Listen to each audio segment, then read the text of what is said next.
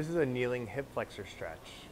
Focusing on trying to open the front of your hips, go one knee down onto the floor, place the other foot far enough out that you're able to plant your weight on the heel of the front foot, keeping your knee and shin directly over your heel. Then think about squeezing your glutes, driving your hips forward. Then reach both hands up in the air, looking back and opening up your chest as you lunge forward into the front leg, getting both a hip flexor as well as an abdominal stretch.